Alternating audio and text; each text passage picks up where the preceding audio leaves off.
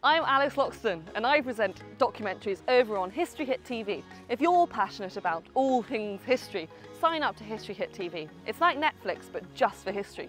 We've got hours of ad-free documentaries about all aspects of the past. You can get a huge discount from History Hit TV. Make sure you check out the details below and use the code ABSOLUTEHISTORY, all one word, when you sign up. Now, on with the show.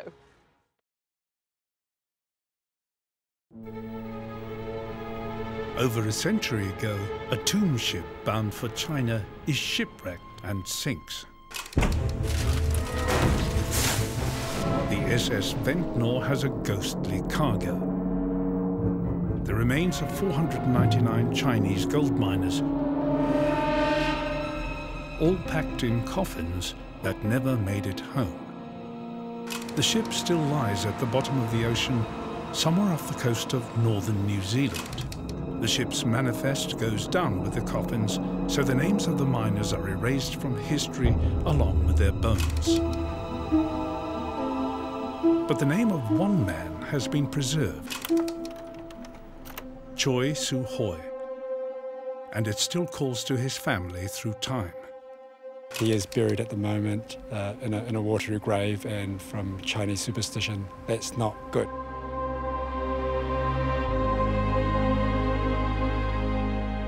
Choi Su Hoi was my great-grandfather, and that's my greatest wish, that I could be able to do something to complete his journey home. Choi Su Hoi was one of the first and greatest Chinese pioneers in New Zealand, and his name holds a rightful place among the founding fathers of modern New Zealand. Choi's remains were in one of the 499 coffins lost when the Ventnor sank off Hokianga on that fateful night more than a century ago. This is the journey of his modern-day Kiwi descendants to find a home for Choi Su Hoi's spirit and possibly his body.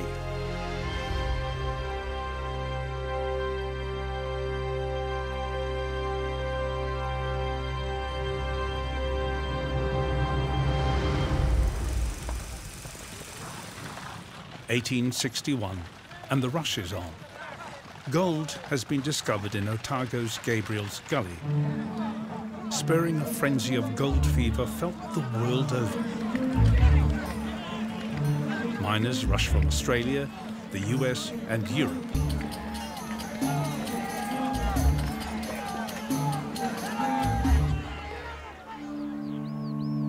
But the Otago gold rush was over almost as soon as it had started. The quick men who came in search of easy riches fled. At the end of that time, between 1861 and 1864, the gold rush had seen the departure of thousands of European miners, either going back to Victoria or going off to the West Coast gold rushes. And the population went down so quickly from about 19,000 European miners in early 1864 to 6,000 in late 1865. What New Zealand needed was a new group of men willing to work harder for their riches. The invitation went out from the Otago Provincial Council for Chinese gold miners to come to New Zealand to work the available gold fields. One local who was attracted was a 30-year-old merchant, Choi Su Hoi. Choi Su Hoi came from Punyu in Guangdong province, and it turned out that the earliest Chinese arrivals to Otago came from Upper Punyu. They had taken part in the Red Turban Rebellion. Their part of the county was devastated by the government revenge, so it was in a disturbed state and in a poor state, and they had to flee, and he came along with that first group, and they saw an opportunity in Otago. When Choi Su Hoi arrived in Dunedin, the merchant in him immediately saw opportunity. He set up a general store in Stafford Street, Dunedin, to provide for the Chinese mining community. They would come off the boat and make for his store, which was in Lower Stafford Street, just opposite the Rattray Street wharf. He provided the Chinese provision, the gold mining equipments, like the gold panning and diggers and so on. Choi Su Hoi's store became a mecca for the Chinese miners in Otago. He wasn't actually a gold miner himself, he was a businessman as a merchant, and he actually supplied the gold miners and helped them with a lot of their affairs. And how he did that was, he was probably a lot smarter, but he knew English. And that was his key to being able to do business, also to translate for the gold miners and do all those sorts of affairs. Equally, if not of prime importance, was that he had the resources to give miners equipment and food to tide them over their initial state before they were earning well. And he would receive them, give them advice, break them into parties, give them initial clothing, and get them away in that. It was into forbidding hills like these in the Kawerau Gorge, more than 200 kilometres inland from Dunedin, that the Chinese miners had to trek, often on foot, to search for gold. Duncan Su Hoi and his son Peter are retracing their steps. They're heading for one of the old camps in the Kawerau Gorge to discover just how tough life was for the Chinese miners as they dug for gold in this remote hinterland.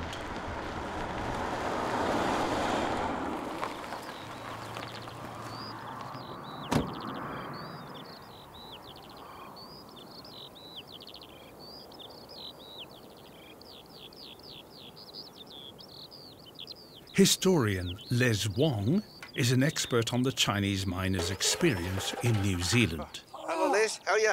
Welcome. Here?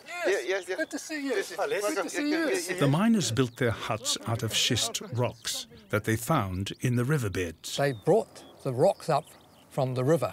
After the gold had been washed, the rocks were clean and they put it together. Often when goods came from Dunedin, they were wrapped in sacking from the Su Hoi stores. So that sacking was then reused again for insulation on the huts. It's a good idea. What other supplies would the gold miners have got from him? They brought mainly dried foods. There was Chinese food like rice, dried fish, dried plums, ginger, and there was even liniment and ointment that they could use when they got hurt. But other than that, there was no medical service and only herbs that they could use to ease their pain from the hardship that they had on the goldfields. It would take 2 weeks for the Su Hoi's horse and cart to get up here from Dunedin with supplies. And for those Chinese miners who had to trek here on foot, it would take a month of hard walking. It was back-breaking work getting at the gold. Shoveling sand into sluices.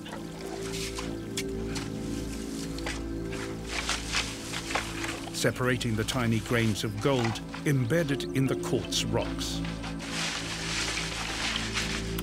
It wasn't only the work itself that was challenging. The central Otago climate was unforgiving. In summer, they could be cooking out here alive in 36-degree heat, and in winter, the opposite extreme, with temperatures dropping to as low as 20 below. Sickness was a constant companion. Those who were so sick got left behind as the others moved on, because taking them with them would have been a burden. And they starved to death and died a very lonely death. Despite the hardships on the goldfields, nobody prospered as much as the men who supplied the miners. Choi Su Hoi was a top merchant in Dunedin, acknowledged by Europeans and Chinese alike. When they reacted against the Chinese later on, they were called Celestials and Mongolians and that kind of name, but it was always Mr. Su Hoi. He married a European woman, Eliza Prescott, and had 2 children with her. He also invested in gold mining, buying and operating 2 gold dredgers. Choi Siu-hui had about a dozen mining ventures, and he had 2 quartz mines, for example. Then he had sluicing ventures, of which the one at Nokamai was the top public company in New Zealand for sluicing for several years. Off the back of the gold miners and the mechanisation that Choi Siu-hui introduced, Dunedin grew to become one of the wealthiest cities in the Southern Hemisphere. The grand buildings that line its streets today are all in part the result of Choi Siu-hui's business acumen and vision. He, of all people, would have been the closest Chinese person in Otago to joining the European elites. Generosity and tradition was at the heart of Choi Siu-hui's business model.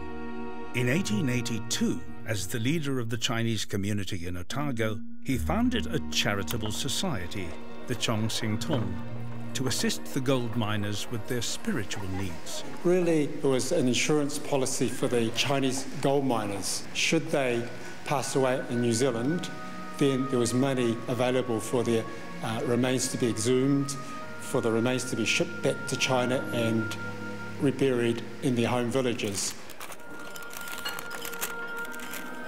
Duncan Siu-hui still has some of the original society donation letters sent by gold miners to his great-grandfather's store.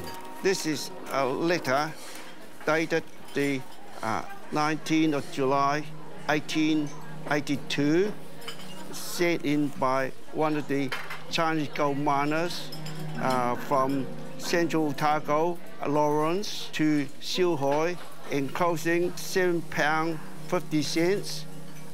This is another letter sent to Siu-hui in 1882.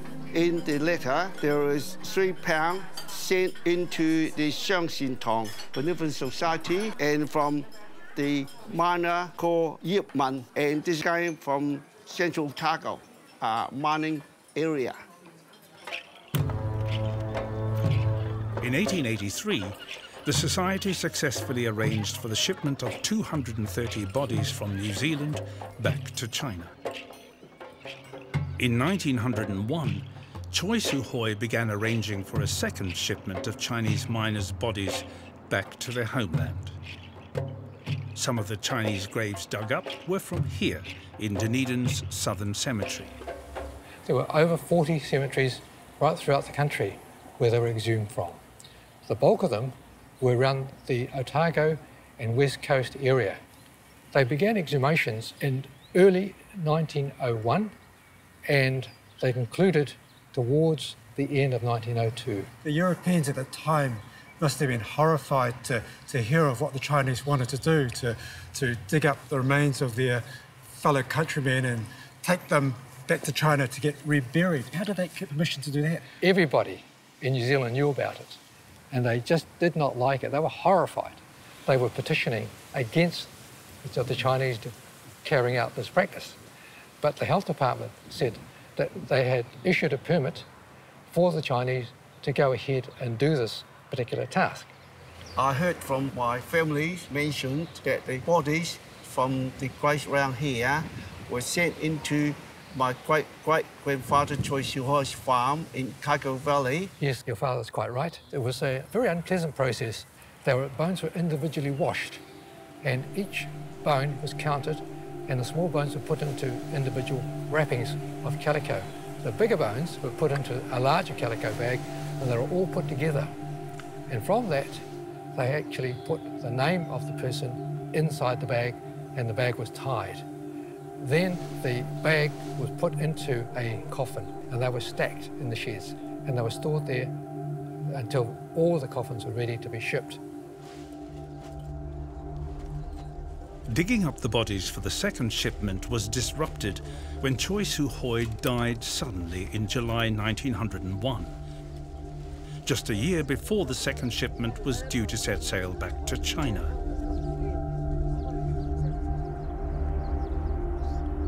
As a respected city leader, Choi Siu-hui was given a prominent burial here in Dunedin's Southern Cemetery. His death was a major setback for the Chong-Sing Tong Society's body repatriation plans, into which stepped his son, Choi Kum Poi, who took over running both the society and the shipment. The SS Ventnor, with its cargo of 499 coffins, set to sea from Wellington bound for Hong Kong on the 26th of October 1902. Choi Su-hoi's body now was also part of the cargo. Most of the coffins were stowed below. The ship was refitted to take those Chinese coffins together with the Chinese who were supervising the voyage as well. So there were live Chinese accompanying their ancestors back to China.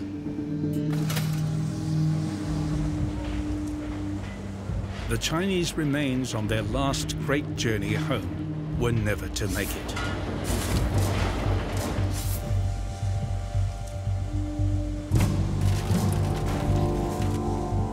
The ship struck rocks on the west coast of the North Island of New Zealand, approximately halfway up the island.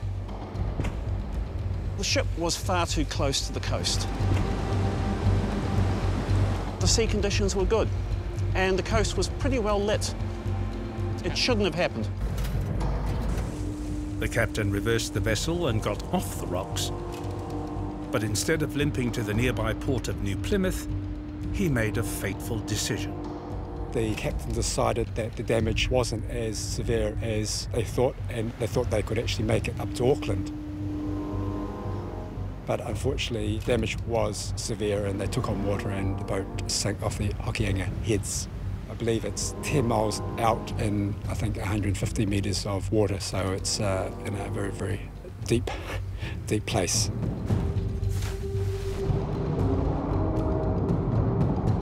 "499 coffins sank to the ocean floor, a tragedy of such immensity and consequence that an official board of inquiry was convened. 3 boats got off the Ventnor safely with most of the crew and passengers. The 4th did not. No one survived from that boat. That was the one with the master. So he was carrying on the traditions of the British merchant marine by being one of the last off the ship itself.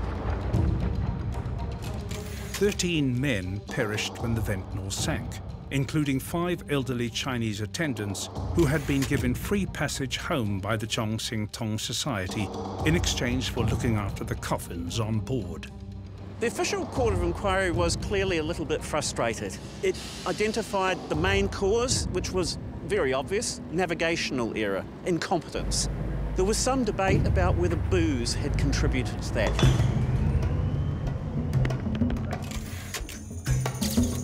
The officers stood by the master and said, no, no sign of drinking.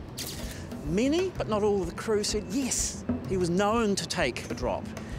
We could smell it on him. He was red-faced on the day. So they probably decided, seeing he was dead, in this, the way of the day, not to cancel his certificate and keep his name clear. The Chinese community in New Zealand were devastated by the Ventnor's sinking. It was especially harrowing news for Dunedin restaurateur Duncan Su-hoi's family at the time.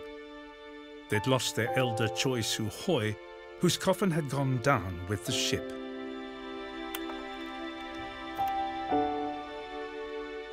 For our family, that was really sad.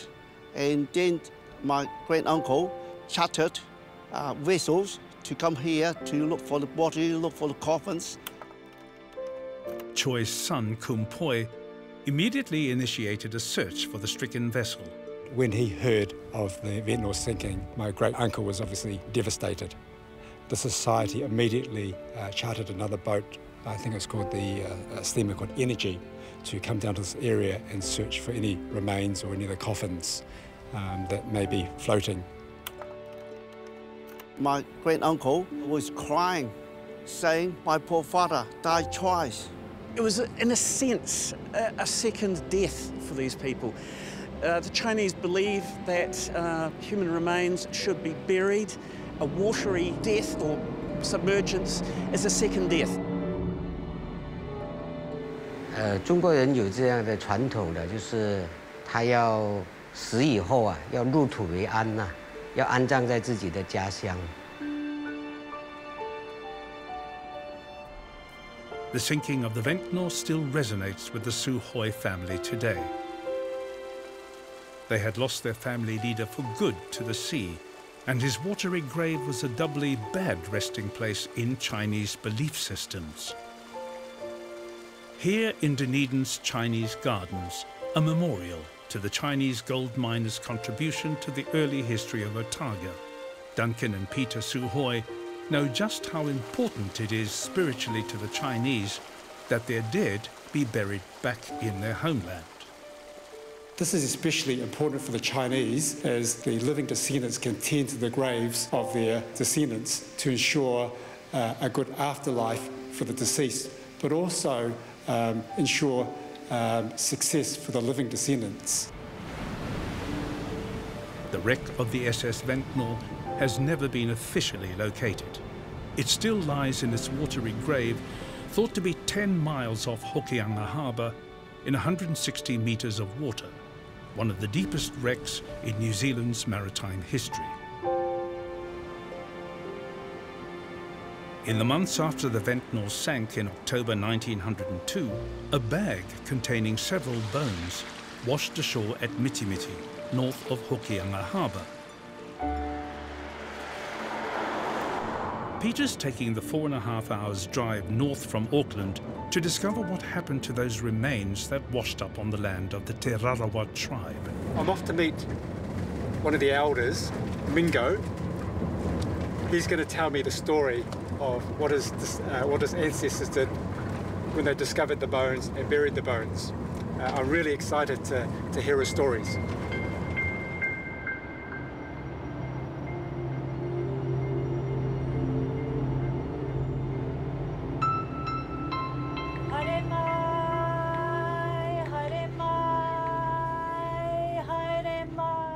Peter is given a traditional welcome onto the marae at Mitimiti to meet tribal elder Mingo Martin. Haere mai ki te karanga o tō tātou tupuna e. Haere mai, haere mai. Haere mai te koro wai aroha. Haere mai, haere mai. Uncle Mingo, thank you for welcoming me back onto your marae. Kia ora. Can I just ask you just a few questions about the Ventnor that sunk and the bones that washed up onto your beaches? Can you tell me how they were found and what happened to the bones? There was no roads in those days, and the beach was the main highway. And of course, they used to pick up from about 5 k's down the beach there, pick up all the cream. They would bring all their cream cans down to the beach, and this particular morning they were going up, picking up their cans, and they found these bags on the beach. So he picked one up, opened it, had a look in it, and saw it was just bones. So he had no idea what was going on, where these bones came from. So they buried them in the cemetery in Rawane, which was not a Māori cemetery, but a Pākehā cemetery. One very, very good thing that's come out of it, it's brought the local Māori, who've found the bones, and the Chinese together. We respect you as people. We respect your culture, we respect your custom. It doesn't matter who they are, what colour they were. A person who's deceased is a person who's deceased, and they always respected the deceased. But we have a saying, he tangata, he tangata, he tangata. It is a person, it is a person, it is a person. We are like Chinese. I mean, we have this kopa, as you call it. When our dead die, we assume, like the Chinese, if you don't go back to China, you know your spirit doesn't reach Te Ira Wairua, which is the spiritual world. That a small number of the miners have a final resting place on dry land and are respected in a similar way by the Maori people is heartening to the Sukhoi family. But with his curiosity fired up, Peter learns that remains floated ashore months later south of Hokianga Harbour in the lands of the Te Roroa tribe. One of my elders made me aware of the existence of some burials in the sandhills here of the remains of Chinese gold miners. The general locale is known, but not the precise site or the precise position where the interments occurred. But the documented record states that there were 33 coffins washed up here. The local iwi, or my family basically, would have been very surprised to find those things on the beach. They would have very quickly undergone some sort of ritual process and interred them where they washed up. They would have had no idea where they had come from, and so the thing would have been to bury them quickly. What is remarkable is that the Te Roroa people took it upon themselves to bury strangers not of their tribe on their own sacred land. They would have been obligated to deal with the remains in the way, in the fashion that they were accustomed to. That would be being respectful. The whole process of reinterring them, I think, was, I would have thought, common to humanity, not just Māori or our people.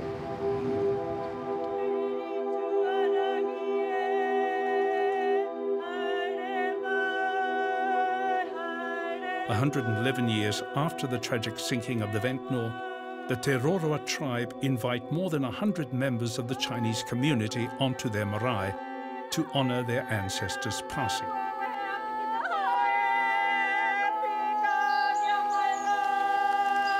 As rain begins to gently fall, 36 members of the Suhoi family are present for this special day of commemoration.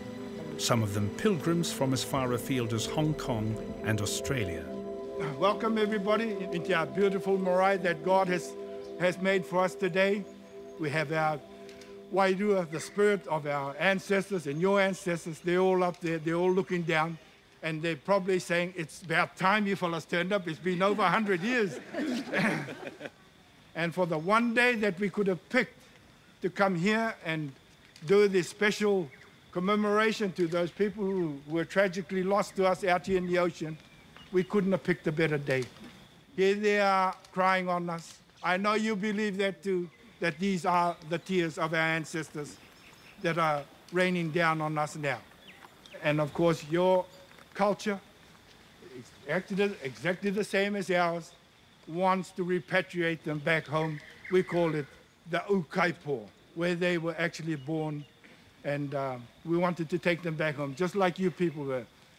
He wahi kāinga, he wahi tāpū, I te nehe nehe nui o Waipaua. E pū ke tirohanga pā waka tūtū, tiro atu tiro mai huri noa e. Tia kina mai e nei taonga no te ao, ko hatu e. I think most of us, most of the Chinese people are here today to extend their thanks to our cousins. By cousins, I mean the local Maori people. After the tragedy of SS Ventnor, some bones of the 499 bodies were washed upshore, and the local Maori people found them and buried them here. I sincerely thank the Maori people, our cousins, for the noble deeds in helping the Chinese community.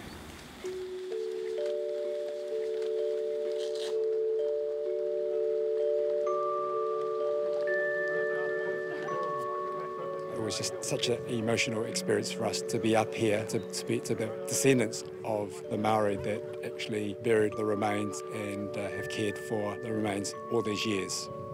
I could see that it was a relief for them to see us, and they did make mention of why did it take so long.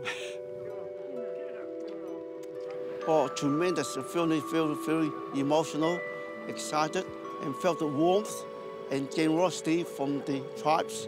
We have 3 generations here with me to pay respect to my great-grandfather.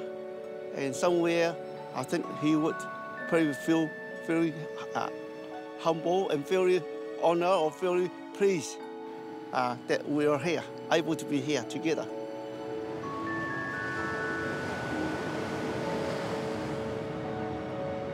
We chose this time because it's the Qingming Festival. The Qingming Festival is also called Ancestors' Day or Tomb Sweeping Day. It's a day where families get together and come to the grave sites and the cemeteries to clean the stones and the sites, but mainly to spend time and pay respects to the ancestors. With Choi Su Hoi, it's the first Qingming ever that the family have been able to come to where Choi Su Hoi actually lies.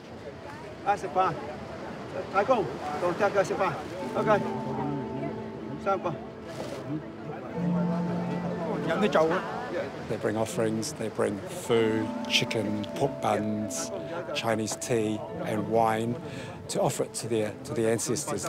They also offer money, they burn money so that their ancestors can have these up there in heaven. So that ensures a good afterlife for our ancestors and in turn prosperity for their living descendants.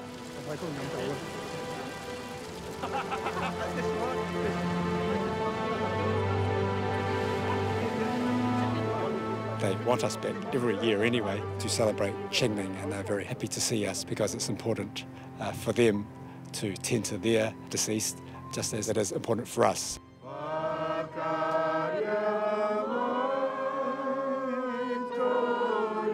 The Chinese visitors unveiled a plaque in a forest grove on the marae to thank the Teroroa tribe for respecting and caring for their ancestors' remains.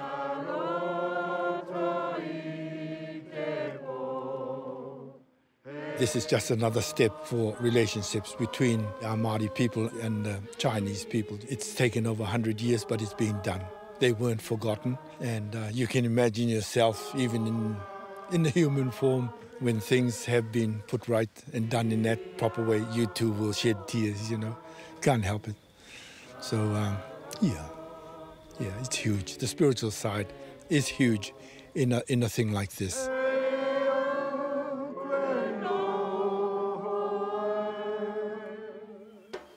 With the knowledge that some of their countrymen made it ashore and have found a safe and caring resting place, Peter and Duncan Su Hoi now have a vision. Can the rest of the miners and their family patriarch, Choi Su Hoi, also be rescued and perhaps returned to China? Peter Su Hoi meets with the former Minister of Māori Affairs, Peter Sharples, and the Chinese consul in New Zealand, Liu Xingbao, to discuss the Ventnor sinking. And we have a saying, only when one is buried in the earth, he or she can rest in peace. Yeah, well, same. Until he's buried, even though he's dead, he's like a ghost wandering around without home. A burial is his or her home forever. That's exactly the same as Māori. You know, always the other thing is to locate them in their own area. So when I die, my tribe will come and get me, or I'll haunt them for 100 years. I think with the Ventnor tragedy, it's the inability of the living descendants in China to actually have the remains go back and be buried so that they can worship their ancestors, so that the ancestors can have a good afterlife and also bring good fortune to the living descendants.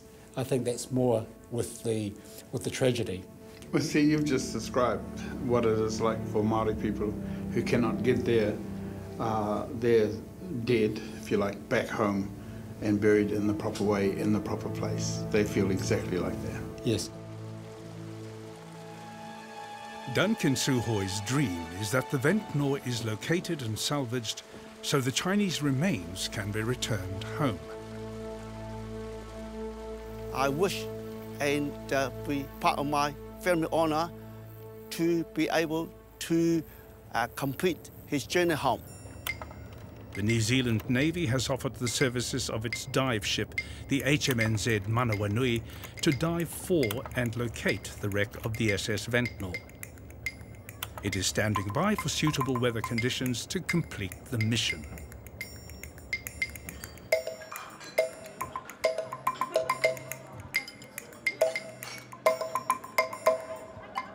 Until that day comes, Duncan Suhoi, great-grandson of Choi Suhoi, has one other important journey to complete. He will close the circle and make the ancestral journey back to Guangzhou that Choi Suhoi never got to complete. I'm really very excited that I can start going back on the route, and my wish was to complete the journey home. Now I am going that route.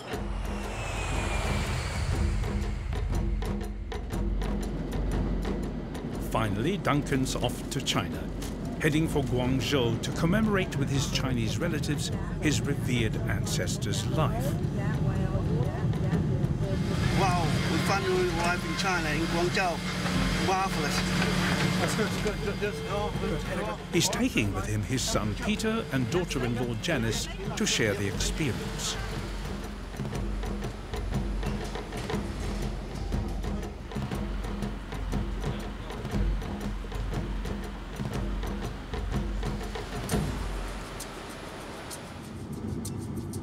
Guangzhou today is a bustling, dynamic metropolis of almost 40 million people.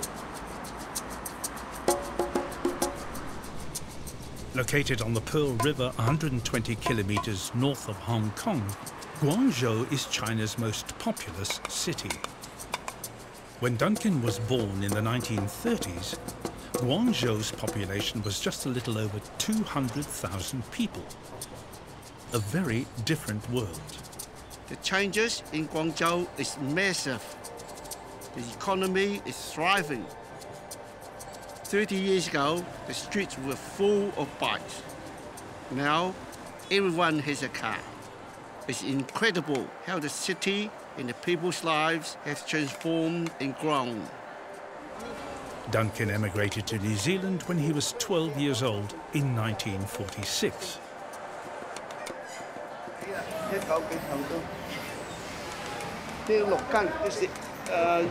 This is the meat of seahorse. Seahorse is for seahorse.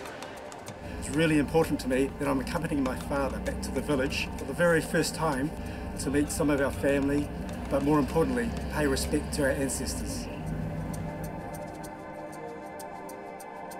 I can see huge changes since the 70 years when I first traveled along this narrow gravel road in 1944 under the Japanese occupation. There were rice and vegetable fields stretching far and wide on both sides of this road. Today, rice is still being harvested in the fields outside the village. The urban expansion is fast approaching. Now, in 2014, I see many large farming areas have disappeared to make room for bigger villages and townships. Buildings and bikes and cars are now everywhere, eating into the countryside. I miss the clean, fresh country air, the buffaloes working in the rice fields, and the blue sky. The Suhois have arrived in their ancestral village of Sha Kung, the birthplace of Duncan's great-grandfather, Choi Suhoi.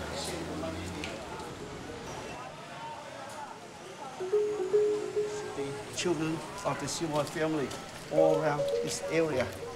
Duncan and his family's pilgrimage to their ancestral village is a time for reflection, but also one of celebration. Tonight, the Suhois are hosting a special dinner for over 200 of their relatives from the village to mark their return and to thank them all for their support over the years.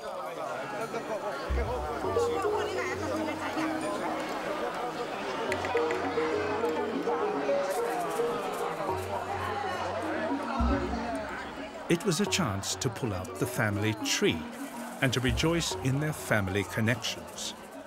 I had to use a family tree book to write them to which generation and how we are related. And this is very exciting. All our members of the families, they say, oh, I'm so-and-so. Some of them I have to call you grand-uncle and call you now cousin and this and that.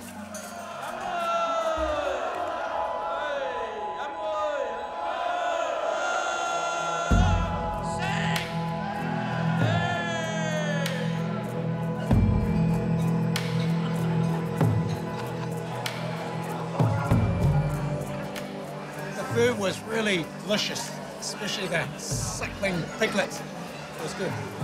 Over 10 dishes, especially make us very happy to see so many relatives that we have not even met before. And this is very exciting. And I'm really overwhelmed as well to see so many relatives that live in the village that I don't know. And if I've got an opportunity tonight, we'll go around and meet some more of them.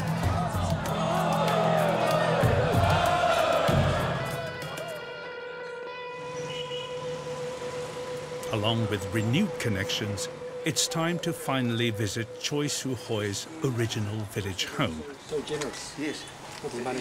That here we are, finally arriving at our grandfather's house. And I realized my dream is becoming true. And this is the one that is the one that I've been great-grandfather Siu Hoi born here. I've been through here in my younger days, and this is it. I'm very emotional. Okay, that's okay. So we've got cousin Wayne and cousin Mike from Guangzhou to show us through the house. So I'm just going to knock on the door and we'll see if they're there. Okay.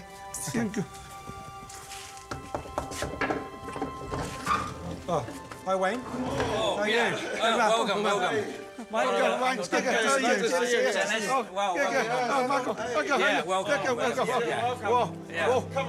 Almost in tears. It's finally coming in now, and my dream is almost at the end now, realizing it. No, that's beautiful. Right. You have been here. Let me show you your own home, okay? And this house is lived in by the Siu Hoi, Charles Siu Hoi, in the 1860s, before he went to Australia and New Zealand digging up gold. This part is lived by his family and also his first and second cousin living the other side. And inside, there's a sort of a lounge. You come in here. We sleep here. This is the original house. Yes. Is this the first house? The first house of Siu Hoi built. Yeah. So I think this why it's so important, for the family. Yeah.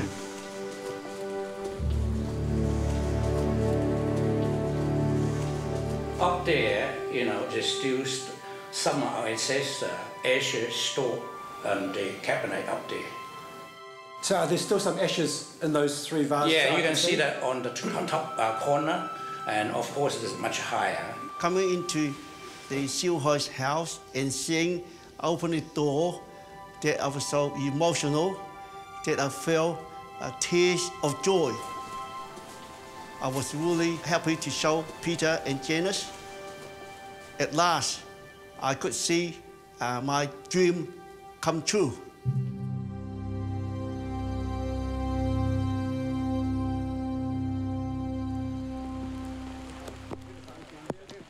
The culmination of Duncan and his family's journey has dawned.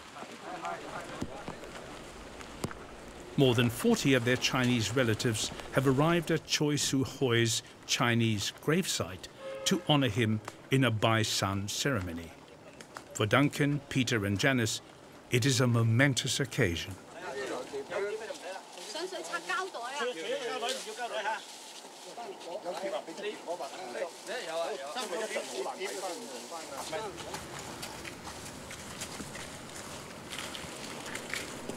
Nice to see you all here. Thank you.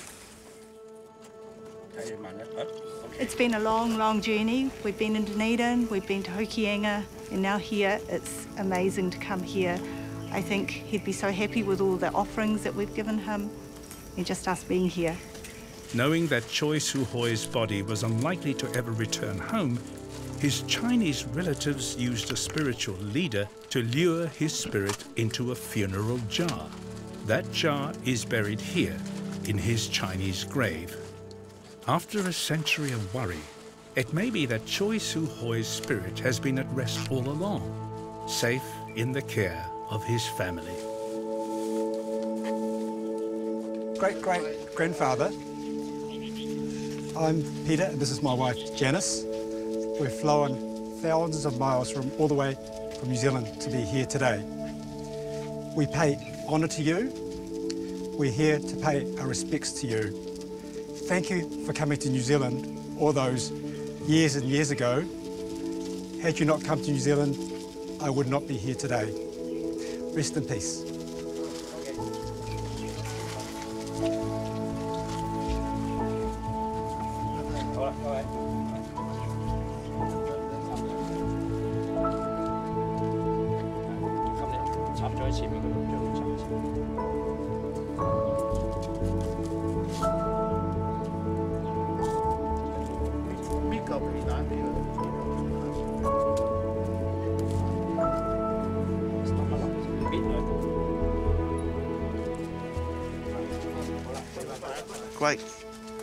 Great-granddad, I am your great-grandson, Duncan, from New Zealand.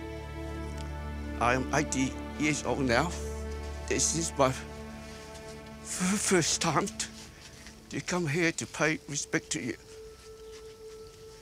Knowing that my dream to bring you home and your Ventnor friends home to China and to lay you here in peace forever. I feel so honored, so proud, and so emotional. I can't hold back my tears of happiness.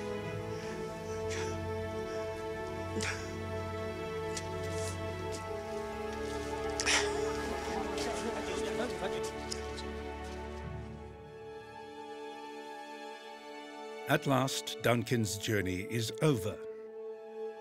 He's returned to his great-grandfather's ancestral village and paid homage to the great man and his legacy. Duncan's ultimate wish is that one day he will stand here on the banks of the Pearl River in Guangzhou, along with 5,000 members of his extended family from all around the world, all dressed in white, and welcome home Choi Su Hoi's body to the land of his birth and lay him to rest forever.